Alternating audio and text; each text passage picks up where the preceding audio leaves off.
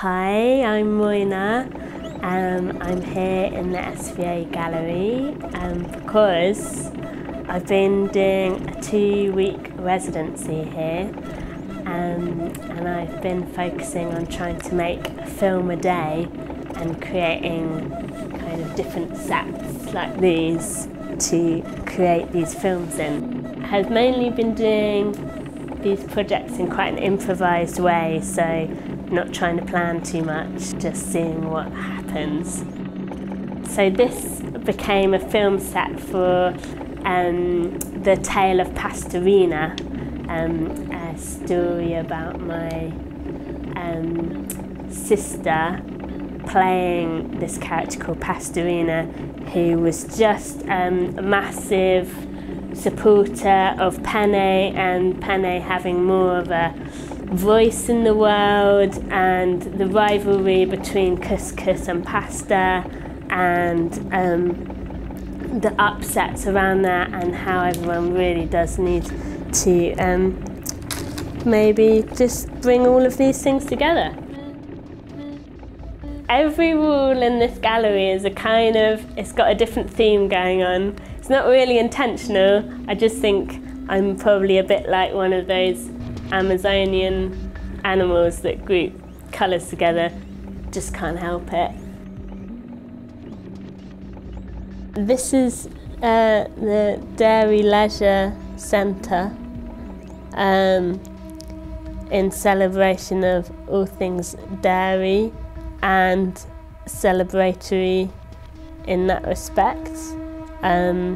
Also homes this cat called Charity, who is my muse, an enemy and friend. As you can see, it's got quite a lot of hate in its eyes as well as a lot of love. So this is a kind of shrine in tribute to this sacred cat. It is a cat, if you were wondering. I have been making this film in this residency, about a jilted bride, and what I've been trying to do with making these films is very much responding to my current state of mind.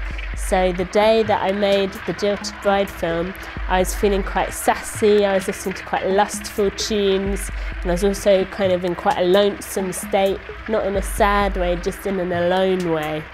So I was like I'd made this kind of altar scene, and I had a Scotch egg, very hungry, and I was thinking, I feel like the Scotch egg really fits in with the altar. So I was thinking, why would you have a Scotch egg at an altar? And I realised it was because you'd been jilted.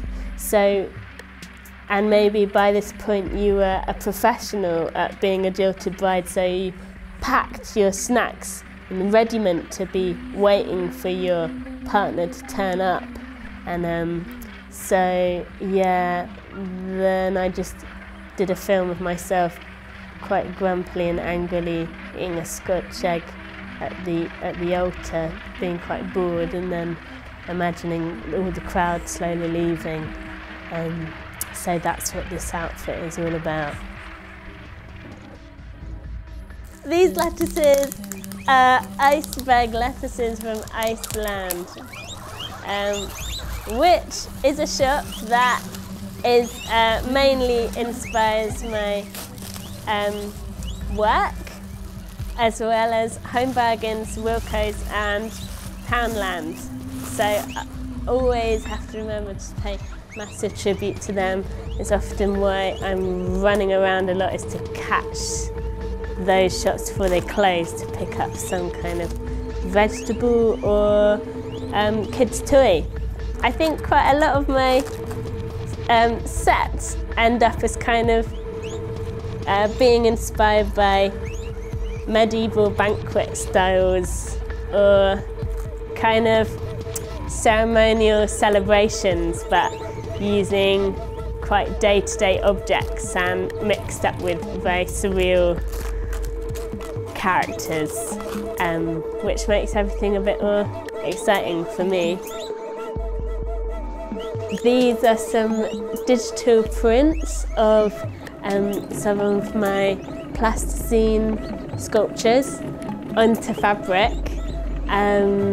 So those plasticine sculptures I use in a film, and then use these screenshots from the film to make these printed costumes.